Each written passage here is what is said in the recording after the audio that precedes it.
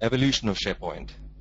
On this slide, I have just listed the various versions that have released across the years, because SharePoint at every release it changes its face. Okay, every product of SharePoint, if you look at it, the content, it has many more features added to it, right? So it has grown bigger and bigger during its evolution, starting from 2001 when it was released as a web portal product, right? If an organization wants an intranet and an extranet or an internet, basically, you could use SharePoint to host your contents for the web, internal websites, things like that. It was a very basic product. It came from a product which Microsoft had earlier called Content Management Server, right? That's a predecessor to SharePoint, basically. Content Management Server was revamped as SharePoint Portal Server 2001. It was a minor success. People was very reluctant to go into 2001 because it's the first product coming in. Then we had SharePoint 2003, where the same features of portal capabilities were kept. Portal, when I say you, typically I believe you all understand that. Portals are typically websites. It could be an intranet or an internet facing or an extranet for business users. Okay? In SharePoint 2003, right, the next version which was released, the capabilities of collaboration, right? The users using the intranet within the organization to collaborate on document sharings and things like that, features were introduced. 2007, web content management was introduced into the portal, and we had the portal and collaboration, and web content management came into 2007 version. Plus, the architecture of the product changed, right? The architecture, the product itself, and the core itself was developed using .NET framework technologies, okay, from Office SharePoint 2007. You could see the name also has a very minor changes, because the vision for the product from Microsoft also has changed across the years. Initially, they want what they thought about SharePoint. As more and more organizations adopted SharePoint, the vision also changed. The requirements came in. They modified the product to suit those requirements, and it kept growing. The functionalities of the product kept growing. When we move further in the next slides, we'll see where it stands today as a product and what are the capabilities at this point of time. So, at the version of 2007, right, the major change was the re-architecture, saying that the core engine was changed using the .NET framework. Then we had SharePoint Server 2010, and now we moved on to SharePoint Server 2013, right? When at the current stage, what the major change you will feel in SharePoint, people who have been working in SharePoint or new to SharePoint, right, is that SharePoint supports every open standards out there. Development in SharePoint has become very defined, right? You don't have to be, as a developer, the first question is how much do I need to learn? Your learning curve is very much minimized, right? Because even though it's done on .NET framework platform, right, you could use your Javas and your other core technologies to work in SharePoint very easily, because when we move to the programming model slides later, I'll explain to you how that has come in. So it's become more of an open standard platform today. That's what SharePoint 2013 feature lists are. So I hope you got a good idea of the evolution patterns of SharePoint across the years, right? It started as a very simple portal product, and let's see where we are at today, right? Now, let's start from a developer's point of view. If you have to take up SharePoint development, right, what is your first learning point to start with? These are the programming models that SharePoint supports for its own customization and creating components and applications and things like that. You have SharePoint Server Object Model, .NET Framework Client Object Model, your JavaScript Client Object Model, REST OData endpoints, representational state transfer. People who have heard of REST, right? REST is an open standard, basically. It's not linked to any particular vendor. It's a software architecture guidelines for basically creating web services on the internet. And the protocol used to, when you use REST programming, because every programming language has some way to create, update, delete with the crude methodology. It uses OData protocol, okay? So REST and OData, which is a complete open standard, all right, is supported. You have Silverlight Client Object Model, Silverlight Mobile Object Model, which, because SharePoint 2013 supports mobile devices out of the box, complete support. Just it treats mobile devices as if it's a native client, not as something special. So you have specifically mobile device object model is there to create. You have Silverlight client object model, and again Windows PowerShell. So as you can choose to use any of these, because if you are not if you are basically not even from .NET platform development background, okay, you're a Java person, right? You could use your Java skills to directly use the Java client object model, because capabilities of all these, basically the first three, right? The SharePoint server is basically based on .NET languages and .NET framework, and .NET client object model, again, as I told you, is based on .NET. But JSON has equivalent capabilities. You can create your apps in SharePoint. You can customize code and everything using Java. You don't have to learn a new syntax or anything like that. The only learning curve for you is to learn the object model, right? If you know the server object model, which is the first point on that slide, SharePoint server object model. Let me just show you a quick view of server object model here. This encapsulates almost the high-level aspects of all the libraries in the object model that you need to learn. You have a core library called SP Farm, which is a SharePoint farm, which will include all the servers, all the web applications, everything cycle created inside SharePoint, called SP Farm. You have SP Service, 3 equivalent layers under that: SP Service application, SP Web application. Under that, you have SP Site, SP Web, SP List.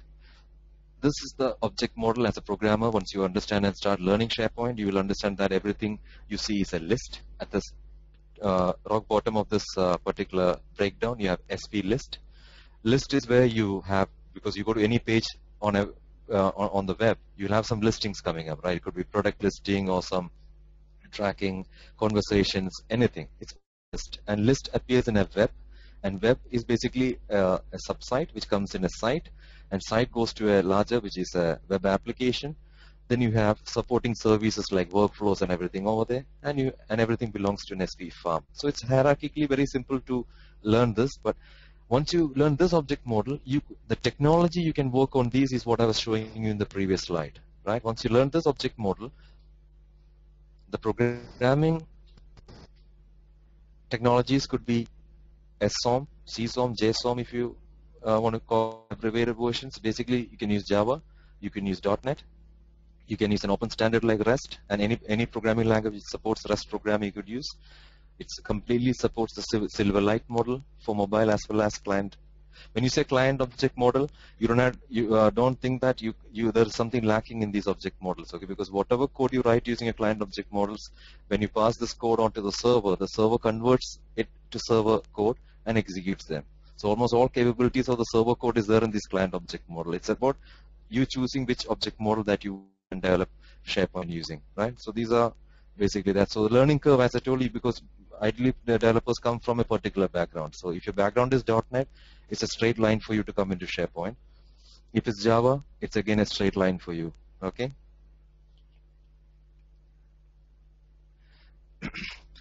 Okay, I have a question from one of our participants.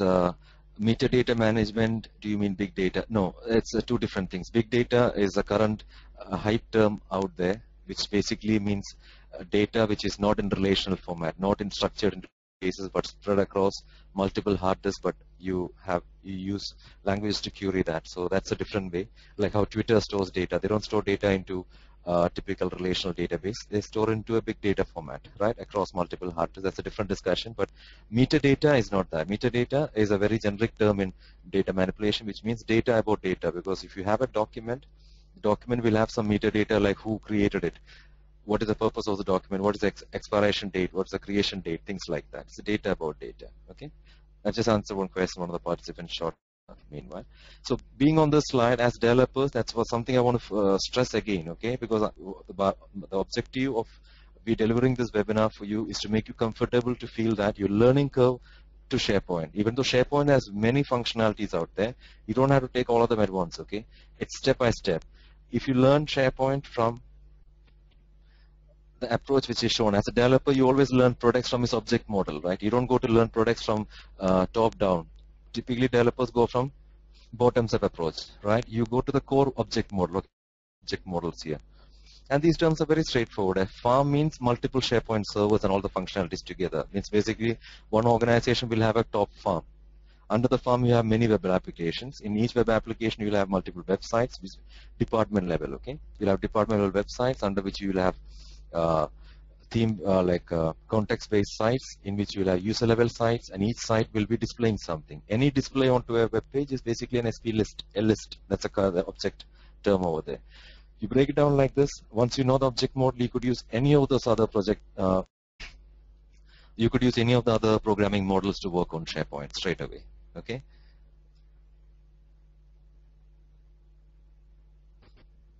Now, object model comparison. So we discussed about the various object model that programmers can use, right? You talked about server-based .NET, Java, REST, or data endpoints. You could use all that. Silverlight. Just a quick comparison. It's very self-descriptive, this slide. You could just look at the points here, each of them. Object-oriented programming. Yes, because most they only know object-oriented programming because all programming languages out there use that. But you can see the REST or data, which is an open standard. It's not object-oriented. It's resource-oriented. You could read more about that on the internet, but it's not an object-oriented programming language. There's a lot of arguments on that because the code typically looks like object-oriented, but the term, it's a resource-oriented programming language. Okay, REST or data is resource-oriented. The other Java naturally and .NET are object-oriented languages. Batch processing, because code from the client, when you create your applications within SharePoint, you run custom applications and make them work.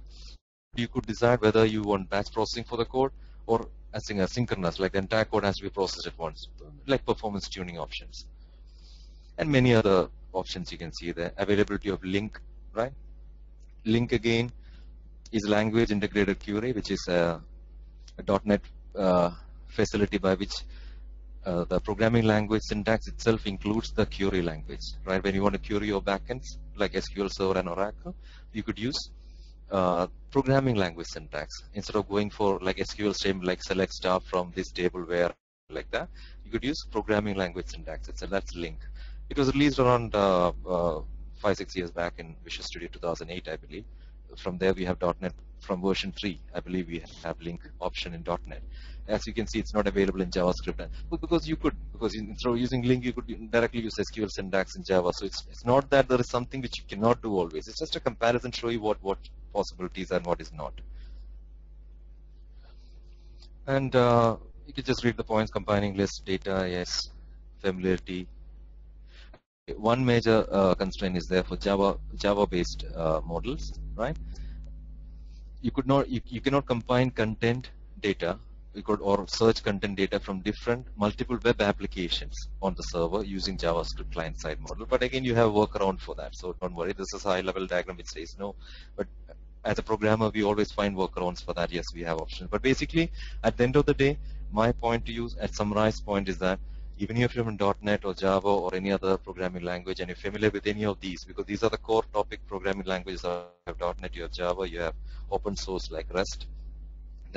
Then it's all programming syntax, because .NET supports around 13, 14 primary programming language syntaxes. Okay, so when I say .NET, don't think it's only VB.NET and C#. Okay, in .NET itself, you have 14 language syntaxes supported. Okay, so coming on to that. This slide again for developers, right? Because when SharePoint is implemented in an organization, your job as a developer will be either customize existing options or create organization need-based applications in SharePoint, which works on top of SharePoint, right? You can create 3 types of applications. You can have sandbox applications, something called apps in SharePoint, or farm solutions. Now, let me tell you, sandbox is a term I believe most of you have heard sandboxed applications, right? In Windows, you heard old applications runs in a sandboxed environment, okay? Sandbox environment was released in SharePoint 2010, basically, so that your custom application, because the major difficulty that Microsoft faced when they exposed SharePoint development was to create many applications on SharePoint and host it onto SharePoint engine. And most of the time, these applications are not well prepared. Means what? The developer, either knowledge level wise or otherwise, right? The application performs badly because you host an application into SharePoint. It runs in process with SharePoint. If that application goes bad, it can actually bring down your portal, right? So sandbox is an area where it's running within SharePoint, but in a controlled environment, so that even if your custom application behaves badly, it doesn't affect the overall performance of the server application. But As you can see in SharePoint 2013, sandbox solutions like previous version applications, when you bring in, it's deprecated. Basically, it will not be carried forward in the next version. So ideally, because for the stability of the product, right? Because today what we have is apps creation. SharePoint apps is basically applications, okay? If you want to create your own standalone applications in SharePoint, apps is the ideal way to go ahead, because apps could be hosted in any third-party environment. You could host your apps in your Linux environment, but still view and run it from SharePoint. That's what the facility is. So apps can be hosted anywhere, right? We have a topic on apps coming shortly in a couple of slides. I'll explain to you that. So the decision point today in SharePoint 13, SharePoint 2013, is either create, whether when you have a development requirement, do we need to create an app, or we need to create a farm solution. Farm solution is a native solution done in SharePoint, hosted in SharePoint. There are only a couple of points you can see here in the first section of the farm solution. There are only a couple of things you cannot do with an app, all right? Apps cannot call server-side code, like native server-side code you cannot access, cannot access SharePoint commands that are not on the same site. Apps cannot communicate with each other, because two apps to communicate with each other, you need to create third-party layers otherwise, okay? There's, again, programming ways to do that, but typically apps do not communicate with each other. If you want interactive applications, two applications working within SharePoint, all custom application, but they want to share data between each other, you cannot go for an app as of now. So custom themes and things, right? These are like very few options which cannot be done using an app. You have to go for a native solution in SharePoint, like farm solution, that's called. The native applications are called farm solutions, and any customized logic or custom applications create as apps. So 3 application creation options for you in SharePoint. Sandbox solutions, which again is deprecated, so it won't be carried forward to the next versions. You have to, if you have custom applications running in SharePoint 2010, when you migrate them to 2013, either you convert them to apps, or you have to run them in the sandbox environment, okay? 3 options here. Slide is very self-explanatory on many points. Next slide here. Again, a comparison between them. Safety level, performance level, running cross-domain. We have a point here called, should IT pros worry over it, okay? Because IT pros means not the developers, the administrators, because you could develop the applications and give on to the server to host them. So sandbox solutions, no, because they have their own limited authority anyway. So crashing or any bad syntaxes happening within the sandboxes won't affect the SharePoint box as such. Apps are able to do a lot via CSOM. There are some uncertainties concerning safety of running on a page with other apps, right? Because it's a new technology, definitely there's a lot of need to be done. Farm solutions are the best because they are type safe, because they are server-side code running within SharePoint. So today, when we deploy the solution, SharePoint itself has an internal checking mechanism by which each parameter output of the solution is checked, so that the SharePoint product, the hosting solution itself, makes sure that the performance and other aspects are not impacted. So a lot of points on that. So this is these 2 slides I have basically put here for you to understand that there's a choice when you need as a developer to look at creating applications. But today, going further,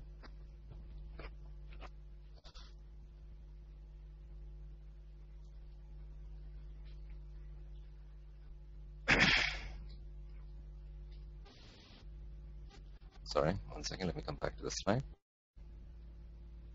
Okay, I have a request from one of the participants to explain about resource throttling. Resource throttling is basically controlling the impact of the farm, right? How much resources will your particular application take, right? So resource throttling, you can see sandbox application runs under advanced resource management system that allows resource point allocation automatic shutdown for troubles, because that's what is a sandbox environment meant for. Untrusted applications or application which hasn't passed quality test, right? But you need to be running on SharePoint for some reason. You put them to a sandbox environment as a controlled environment. You mean, I believe you understand what a control environment means, right? Because whatever happens in that particular environment will not affect the core system, right? Even if that application crashes also, nothing happens to your core SharePoint system, right? But again, performance will be affected because sandbox environment performance is not great, right? Because it's only allowed limited resource points. Okay. Apps, you can see as a resource throttling. Apps run isolated from SharePoint farm. Our apps are hosted third party. Okay, it could be hosted on a Linux server somewhere else, but linked on your web page. So for the user, they won't feel any difference. They'll see an application running when they open the portal, walk around with it. There's absolutely no issues. But the actual physical place it's running could be a third-party environment or even from the cloud. Right? It could be hosted from a cloud environment. But again, as I say, if you use client object model programming in apps, right, the client code will be sent to the server for manipulation. So again, code leveraging and optimization is always required.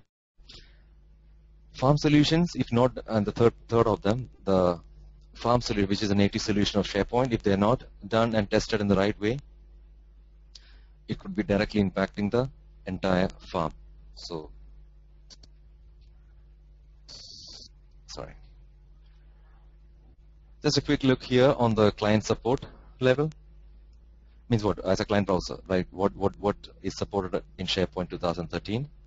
You could see the slide is very self-explanatory. Older browsers like Internet Explorer 7 and 6 and 7 are not supported, but the latest ones, right, which 8, 9, 10, 11, all these are supported as a client for SharePoint as well as mobile devices, right? It supports mobile devices natively, right? You don't have to specify any specific customization options or anything like that. The content pages, the web applications, sites you create in SharePoint, they're directly compatible across mobile devices. Plus, specifically for mobile device, you have many more options you can further customize. By default, it's compatible. Okay, client supports. From a developer's point of view, the core tools that onto doing custom solutions on SharePoint, you have Visual Studio 2012 and 13. Both versions, 2012 version to 2013 version of Visual Studio, which you can use to create custom applications. You can create apps, workflows, custom themes, almost anything on SharePoint, because SharePoint needs basically customizing the pages which comes up, creating new custom lists and things like that. Plus, you have a new tool which is free. Visual Studio, as you know, it's not free; it's a licensed product from Microsoft. But you have SharePoint Designer, which works and feels very much if you ever have worked with the front page of Microsoft Office front page, it's very similar to that. It's all drag drop HTML tool. Okay, you can create excellent workflows. Okay, SharePoint Designer is a very powerful. It's a free tool. Okay, to work on SharePoint. SharePoint Designer and Visio 2013. Visio 2013 on SharePoint is specifically to work with the workflow engine. You create custom workflows and things like that in Visio, and all these are interchangeable. You could do a workflow in Visio at the initial level, then import that into Visual Studio and customize it further. Same with SharePoint Designer also. So these are the primary tools that we use to work on SharePoint. Plus, as developers working on SharePoint, when you get into it, you have many other tools available free, right? Because as your development gets more advanced for testing, these are all like Ajax Control Toolkit, Silverlight Toolkit, Developer Dashboard. These are all free tools for as developers. You could use all of them because these all comes on the side. Okay, when we want to work on.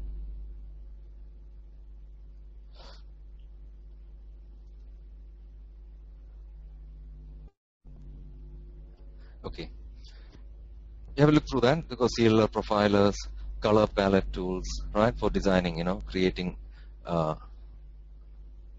various colors and themes and things like that. These are all free tools available for working on SharePoint. Not only on SharePoint, it can be used to work on many other .NET projects as you wish. Okay, but the core tools what we use, as we saw in the previous slide, is Visual Studio, either 2012 or 2013, SharePoint Designer, and Visio for the workflows. Okay.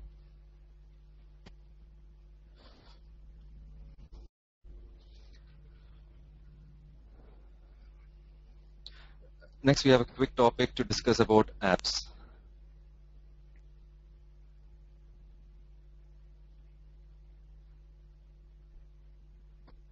Okay, I have a request from a participant. Can you explain state machine workflow in SharePoint Designer? Okay, Himanshu, right? Okay, SharePoint supports two main categories of workflow. One is sequential and one is the state machine workflow, right? State machine workflow, because the difference between sequential is that each step, when you create the workflow, each step has to complete with a flag so the next step executes. In state machine workflow, it's not sequential, it's asynchronous. Means multiple steps in the workflow can execute together based on the state of that, like on completion, that's a state, right? On completion of document, on a particular time, after a particular time has elapsed. So you could create constraints like that. So the state of that particular artifact, in a workflow you can call it artifact. A particular artifact changes, it works like that. So state machine, there's two different types of workflow. In the state machines, it's basically asynchronous, means multiple steps can execute at the same time, and that too not in a particular order, right? So when you have a business requirement, typically matching a state machine, we can do that. Yes, Himanshu, your next question, can we create it through Designer? SharePoint, of course you can. SharePoint Designer can create sequential as well as state machine workflows. And it's very straightforward, believe me, because it's all declarative. And Microsoft over the years, right, because the product has been there for more than a decade now, feedback has come in so that almost all possible business scenarios are there available as drag-drop templates for you. Almost all. Although if it's not, you have custom action. You could create a custom action and put your just expressions inside that to go further with the coding level. So, Himanshu, yes, you can use state machine workflow, create them using Designer also. Okay.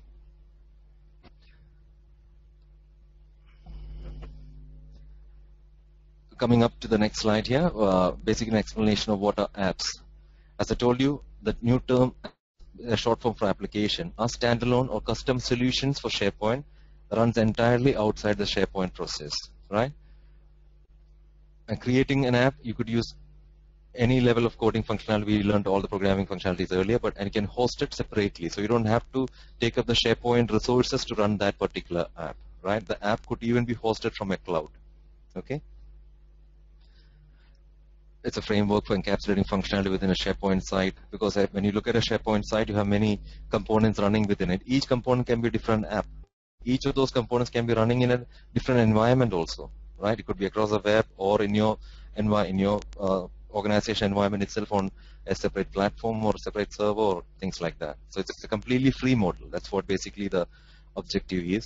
And the future of development on SharePoint is also app-based. Microsoft recommends everybody moving on to apps, basically for a reason that it doesn't destabilize the server because it runs on a different physical hardware, right? So the core SharePoint settings and functionalities and resources are not utilized and manipulated by these third-party applications. So it's an excellent functionality because it's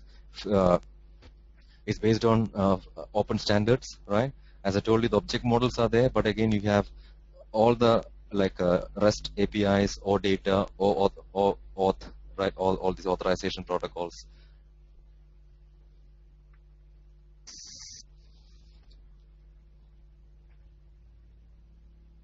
There's a slide which we have just for information's sake for you. The same features listed in a graphical format so that what are apps is automation, integration, they are standalone, and you can customize and extend them to any particular need that you want to do. So the way forward in SharePoint development is basically either create your custom applications as an app or farm solution. Farm solution runs natively within the server, so further on administrators and people taking care of the SharePoint environment will be very reluctant to create SharePoint functions unless it's very correctly and tightly made, because it can directly affect the performance of servers. All other applications and custom solutions you create using apps. And app development, don't think it's very tough. It's very straightforward. You have templates available for almost all scenarios to create them. Okay, or you can create it from scratch using open standards like REST. Okay.